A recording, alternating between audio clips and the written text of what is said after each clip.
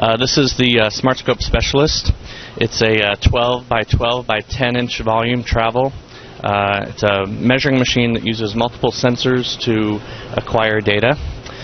It's taking video measurements with different magnifications, different lighting, and then we also have a scanning probe, which you can see right here. It comes and picks up these probes to do other kinds of measurements. And then we're also incorporating a laser into the measurements, which is good for scanning over surfaces.